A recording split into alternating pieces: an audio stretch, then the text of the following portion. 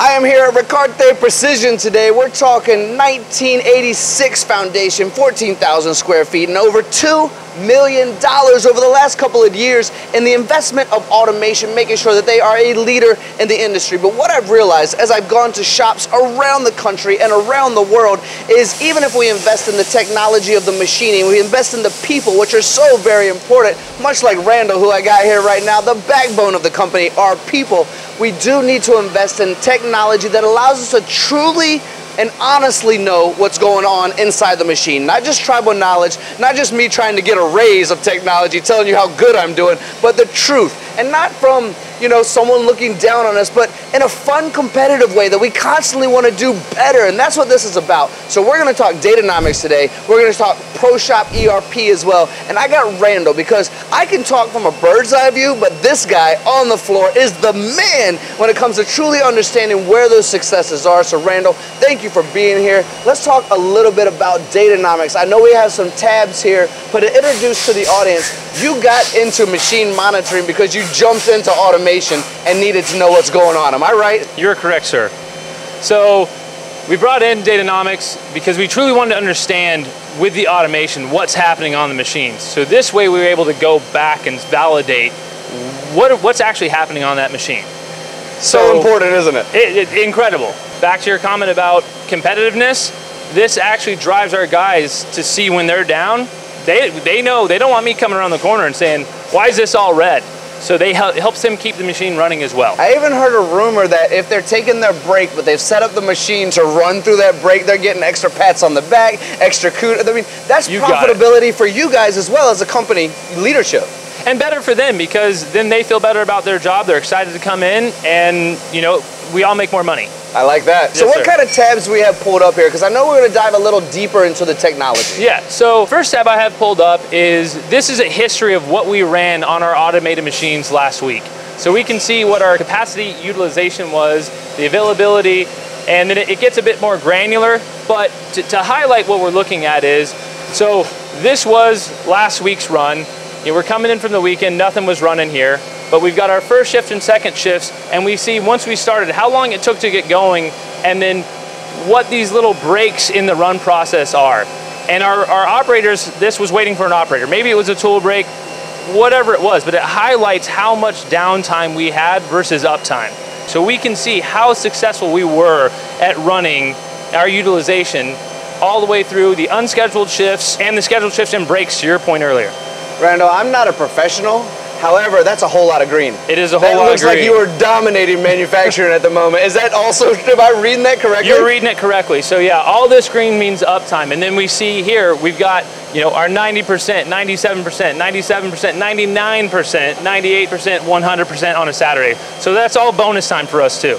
So is this live action in the moment, but also researchable to go back to and see where developments can be made? Exactly. So with the ability to go back and see what happened for us with automated tool machines, we've got multiple pallets, multiple tool stations, 90 here, 320 tool stations here. We can build in tool redundancy to eliminate the downtime. So they also have sensors. So if tool breaks, we want to keep this thing running, it calls up the next tool, puts it back in, and we're off to the races all over again. That is clever, Randall. Now, I've heard conversations before, and I'm just going to make up some numbers, but I think you'll find them relevant with what you're doing, where let's say we have a 12-hour program, right? And we know we have a 12-hour program, but we're trying to create more efficiency from that program. So we go into a deep dive and go, okay, well, I have 30 tools being used. Obviously, I'm making up numbers, of course, but 30 tools being used, but 2 of those are 90% of my overall manufacturing process. You can go in and look at per tool, per product,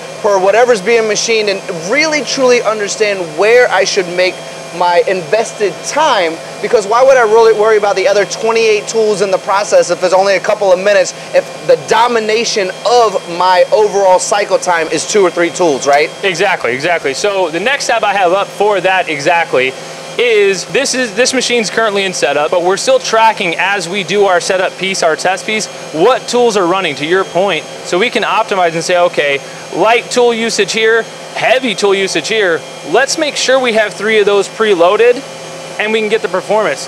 The other aspect of it that we like is if we start seeing tool wear through 3, 4, 5 parts, whatever it is, and we have the pallets preloaded, we're starting to see degradation of the tool, and our tolerance of that feature is opening up.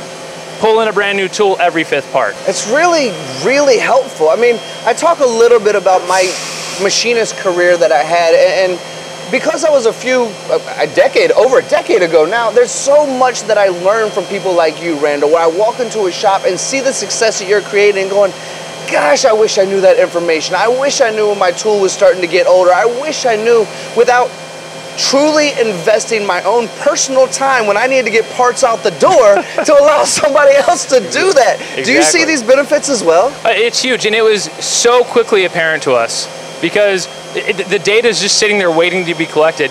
Now it's grouped up. We come and review it real time or historically and say, okay, what is this? It also gives our guys, hey, you know what? We hated this tool, or we love this tool because it works so well in this product. Okay, now we can, let's group those together, get cost savings there on our tooling. So it really helps close the loop on that whole ecosystem, as well as, you know, with ProShop, you're coming in and saying, okay, this is my scheduled time that I have for this, or my predicted time based off the quote. Right. This helps to find what did we actually do.